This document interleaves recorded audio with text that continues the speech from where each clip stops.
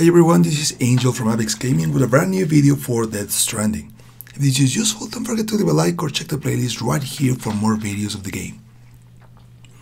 At the very end of chapter 8, after you have repaired the Chiral Relay, you will need to cross the tower belt, but there are no clear indications on how to do it. Structures can't get you to the other side, and the tower belt is too deep for you to cross by foot. So the solution to this is to use the help of BTs, so you have to search around the area until the timefall starts and then let the BTs capture you, so they drag you towards the tower belt. Then the structures start to rise and you can finally make it across using the buildings and the cars and all that starts rising from the tower. Kojima, you freaking genius.